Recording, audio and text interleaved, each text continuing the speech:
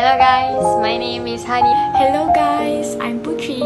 I am Nurqistina. Hi, my name is Alya. Hi, I'm Aisyah. Today I will explain to you about the company's background.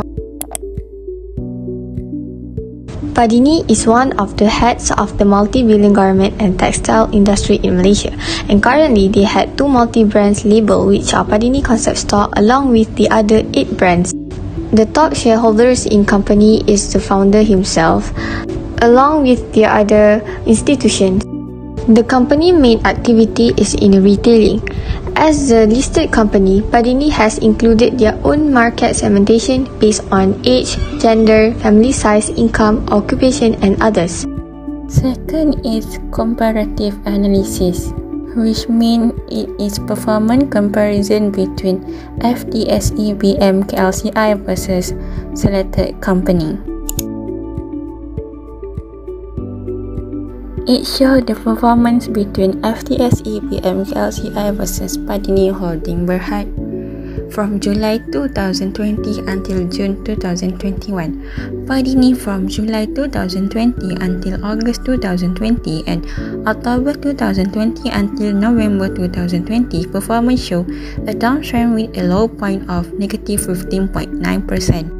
Meanwhile, the KLCI index most probably maintained its performance consistent above 0% from July to November 2020 with a slight drop to negative 2% in early September 2020 but start to downtrend for a while until November 2020 with 4%. Next, the PADINI stock price turned around and moved in the opposite direction which changed to bullish or uptrend. The PADINI performance increased drastically from November until it reached the highest with 31.8% in April 2021. In conclusion, PADINI is the best investment for the year of 2021 since PADINI is a government company which is needed for all people in Malaysia. By the end of 2020 and half of a year 2021, PADINI was able to create a bullish market and outperform the KLCI for the majority of the time. As a result, we choose PADINI because of its good performance during the pandemic outbreak while other sectors such as tourism, airlines and oil and gas drilling were affected. Next, I'm going to explain the trend analysis for PADINI Holding BERHAD. As you can see here, this is the overall line chart to identify the market trend lines. A line drawn on the chart by connecting the high points for downtrend, low points for uptrend, and price movement for sideways. Then, we go to the intermediate trend. The first one is sideways. Here is the chart when the force of supply and demand are almost equal. This sideways trend occurs. It begins from August 3, 2020 until November 6, 2020. The second one is uptrend. The progression of low points of security price continues to rise and each low points higher than previous low points. The trend line's upward slope is determined by the progression from November 9, 2020 ends on April 19, 2021. Next, we move to the minor trend. The first one is downtrend.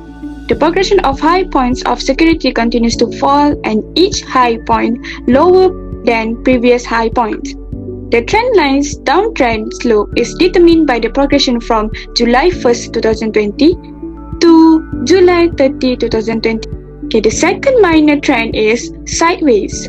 The trend line continues move in sideways or known as horizontal trend from April 1st, 2021 up to June 30, 2021. Next, we move to the price pattern for PADINI's company. The graph above shows the first bottom start to form on 3 August 2020 and the second bottom was formed on 3 November 2020. On the right or second bottom is a sign of stop loss. The graph above shows the head and shoulder pattern has occurred. There are left and right shoulders, neckline and uptrend on the graph.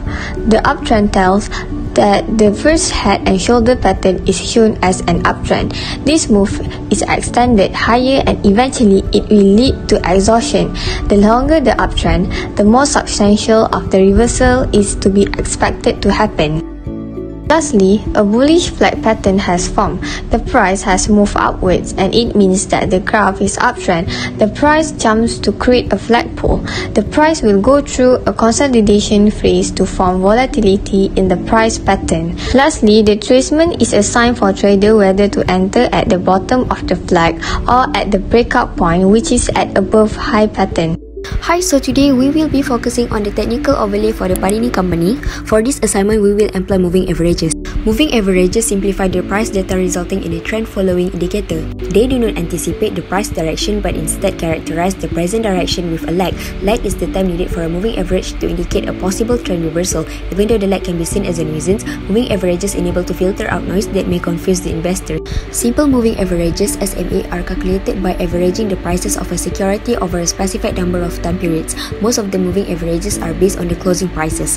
The one that we use for this assignment is a 50-day SMA. The crossover rule stated that the closing price that crosses above the moving average is considered as a buy signal, which is a bullish signal, and vice versa for the bearish signal. Based on the diagram, we have identified that there are a few buy and sell signals from the early July in 2020 until late June 2021 by incorporating 50-day SMA. Next up, we have employed 100-day moving averages, which is an intermediate term to measure the secondary trend. The time frame is from the early July 2020 until late June in 2021. From the figure that we have extracted from Chart Nexus, we have identified that there is a buy and a sell signal. The buy signal started to appear on 10/11/2020 where the closing price has exceeded above the moving averages. On the contrary, the sell signal starts to come into sight when the closing price has crossed below the moving average on 27/04/2021. As for the double SME, we have selected 50 and 100-day moving averages to evaluate the PADINI stock price. The time frame that we have chosen is from 1st July 2020 until late of June 2021. Crossover has two rules, and the first one is when a shorter average crosses above the longer average indicates a buy signal, which also known as the golden cross. It implies that the trend continues to increase and vice versa for the death cross. On 13th of July 2020, the buy signal started to appear. However, we can conclude that it was a false signal as the price continues to drop and is moving in a downward trend. Death cross started to appear on 17th of August 2020. The downtrend ended on 23rd of November 2020 as the short-term moving average crosses above the long-term moving average. This phenomenon is more likely to be an accurate golden cross as the price had increased sharply until the late of June 2021, indicating an uptrend. Assalamualaikum. Today I will be presenting trading indicators of the company PADINIs. Below are the icon of buying and selling signals. We're going to look at 4 indicators. The first one is moving average convergence divergence, MACD.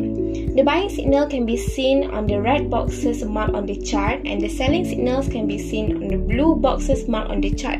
There are 4 buying signals of MACD: August and November of 2020, February and May 2021. There are 3 selling signals: September and December of 2020, and April 2021. RSI, Relative Strength Index. There are 4 buying signals on August and November 2020, January and May 2021. There are also 4 selling signals: August and December 2020, February and April 2021. We move on to stochastic oscillators. There are 9 times the lines touch the 20% line, 3 times in the year 2020, 6 times in the year 2021. There are 7 times the line crosses the 80% line, which is the selling signal, 2 times in the 2020, 5 times in the year 2021. Lastly, we have the Williams R% indicator. There are 9 times the line crosses the negative 80 line, which is the buying signal, 3 times in the year 2020, 6 times in the year 2021. There are 8 times the line reached the negative 20 line, which is the selling signal, 3 times in the year 2020, 5 times in the year 2021. These are what the indicators will show you. The last part is conclusion and recommendation. We recommend existing trader or investor to hold PADINI stock. We were aiming for the PADINI stock to rise this year when the COVID-19 start to slow down, and PADINI as a realty stock can operate as well. The reason is because analysts have said the target price for RM3.50 per share and the lowest will only RM1.90. As a result, we recommend that all investors hold the PADINI stock because Malaysia still need to take time to recover its economy. PADINI holding BERHAD technically is not looking good for a while, but we believe that the PADINI stock will be fine as before when the economy start to improve. In conclusion, both existing traders and investors should hold the PADINI stock until the economy is great like before COVID-19 appeared. Thank you.